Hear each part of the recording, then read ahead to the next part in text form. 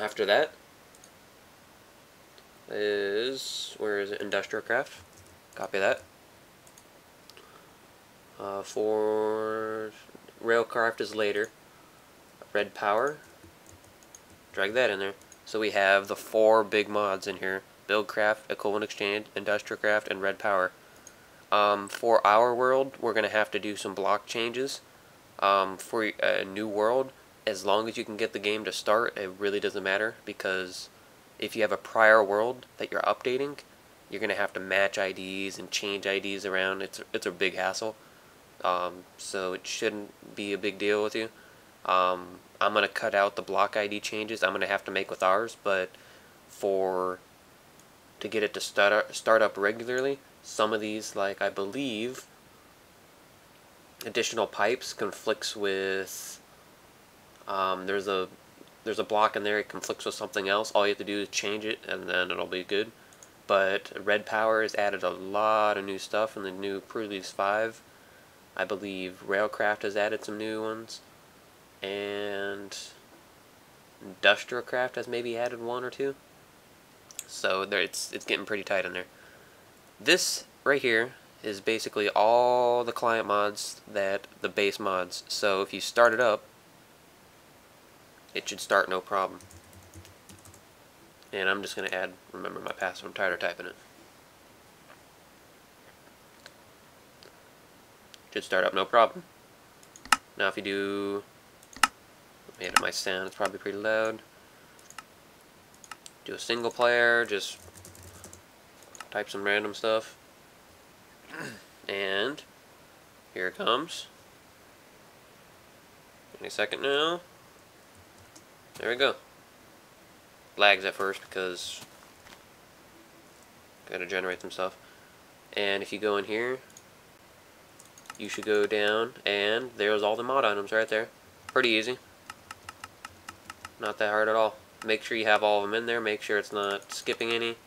Covenant exchange. There's industrial craft, red power, and where is it?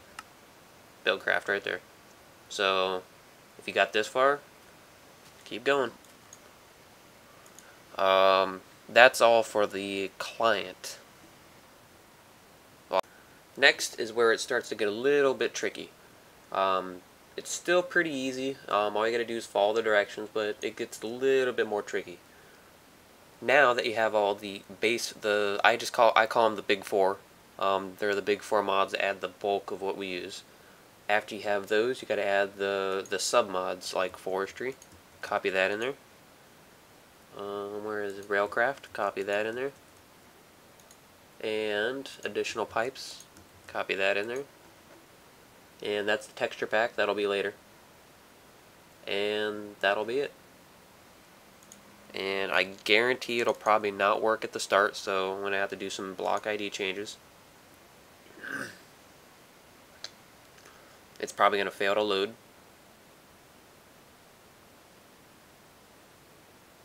Yep, it failed.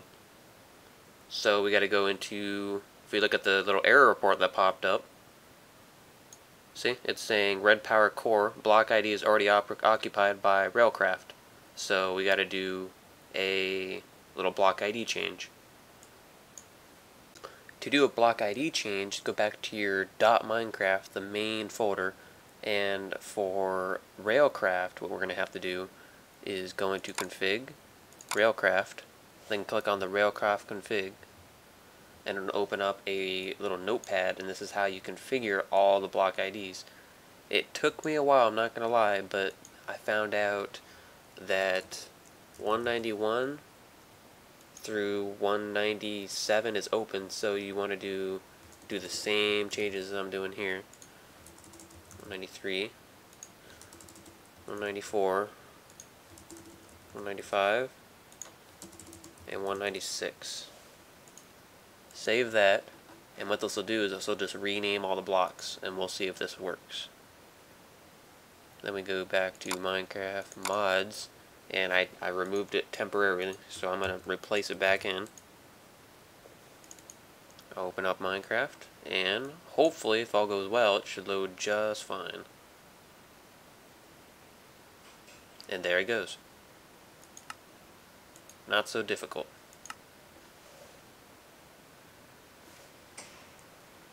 I was messing around with oil right here for a little bit. And if we go up to 190, 189, yeah, that's pretty good. I'm gonna go ahead and change the starting ID to 190 instead. It's kind of pointless leaving just a block ID like open. Just really makes no sense. So 190, 191, 192, 193, 194, and 195. Alright, there's really no sense in opening up Minecraft again. It's saved, it's in there. For the next one, what you need to do, for the next config, back to config, Minecraft, and you go to config, then you go into forestry. Is it this one? You need to go in here and look for generate tin. Then you go to generate tin, false. Generate copper, false. And this will not generate copper and tin in forestry. And then you save this. Going back, then you need to go back to .minecraft, then you go to red power, and be very careful in this one because I've deleted a space. I accidentally deleted a space, and then I had to redo the entire red power, so you got to be very careful when editing red power. Basically what I went in here, I very carefully put it right here. I don't want to generate tin, and I don't want to generate copper, and you want to save that, because if we go to config industrialcraft has its own generation of copper and tin, and with the introduction of and wonders of forge, you can use industrialcraft copper and tin and save forestry, and it'll work just fine. Now that that is taken care of, go ahead and do a quick test. It should work. It really shouldn't have any problem at all. And just do a new world. Should load up just fine. Takes a little while. And if we go back down to 190, we see that this is 189 and this is 190. And then there's no spaces in between. There's one space, but then that's perfectly fine. And then we still have all kinds of block IDs up here, down here. So if anything gets added in the future, we just use a block ID from a different location. This is the #1 probably cause of what is it, like failures to load, what I'm trying to say. When it comes up and it gives you that little error, no one really knows how to read the error. If you scroll down in the error log, it says block ID is taken up by this, and it's usually the most common, except probably the second most common. Not deleting your meta-inf at the very beginning of this video is probably the #1 cause. Thus why I did it first. So if you follow these instructions, you should be able to have a just base Minecraft that works just like this. No texture pack, as you can see. We're going to do that next. And then after the texture pack, you can either call it a day if you just want to do solo play, single player, or I'm going to go in depth on how to install the server. So everything's working. Let's put transposer, what is it? Apiary, what else? Look at that, Rainmaker. Let's get something from, I don't know, Industrial TNT. One-way track. See, everything's working just fine. So, let's go ahead and exit out, close that, and get to work on the next part, which is the texture pack. The next part, texture pack, is also pretty simple. Notice how I left in this entire time this Minecraft.jar open in the background. That's where the texture pack, or not the texture pack, the Optifine is going to go. So keep in mind that I still have that open in the background.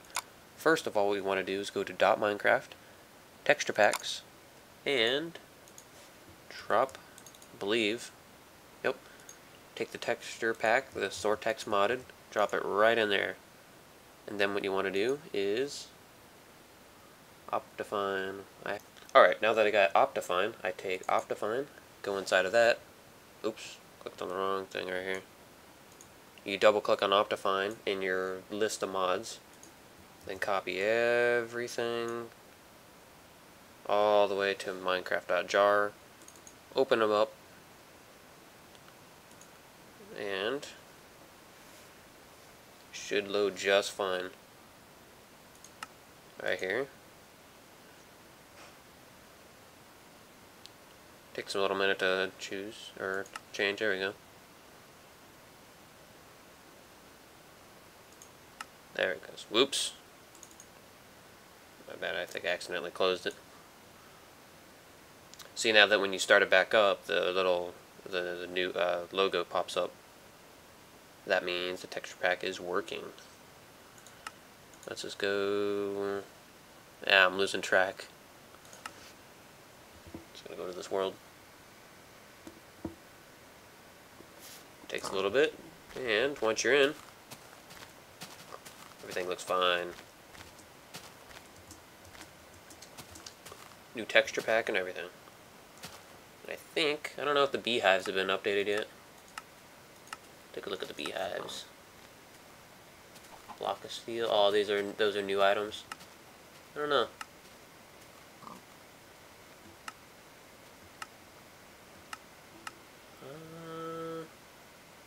I don't even see the beehive in here.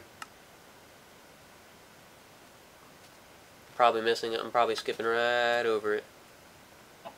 Hey, see, there's the new textures for the beehives.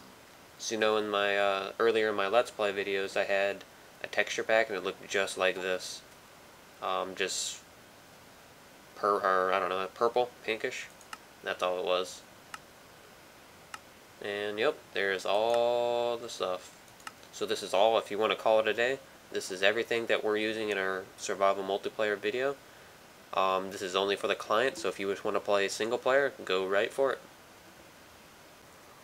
Before I go, I should just stop to mention that in the single player or any for this texture pack, for anything that you use this texture pack for in this new version, basically there's some texture pack issues. So possibly when I'm recording future Let's Play episodes, I'm probably going to use the default pack until this gets fixed, because I don't like unfinished texture packs. They just don't work. Or that they work, but they just look ugly. So I'll probably use the default texture pack until this gets fixed in a week or so. I actually changed my mind. I'm going to actually do 2 videos. The first video right here is going to be client that I've already done. The next video is going to be the server, so keep your eyes open for that one.